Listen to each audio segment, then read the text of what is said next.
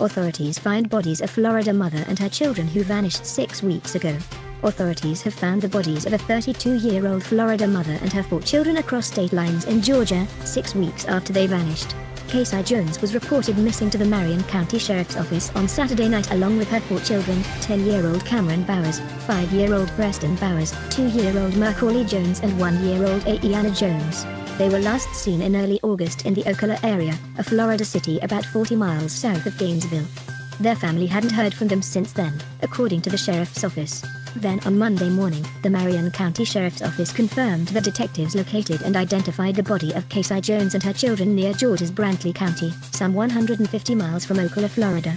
The woman's 38-year-old husband, Michael Wayne Jones Jr., who was located in Georgia after a traffic accident, is now being questioned in connection to their deaths. Casei Jones' body was found in Michael Wayne Jones' vehicle, according to the sheriff's office. He then led detectives to the remains of the children, authorities said.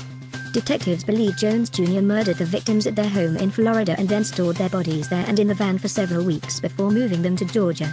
A warrant has been issued for his arrest for second-degree homicide, according to the sheriff's office.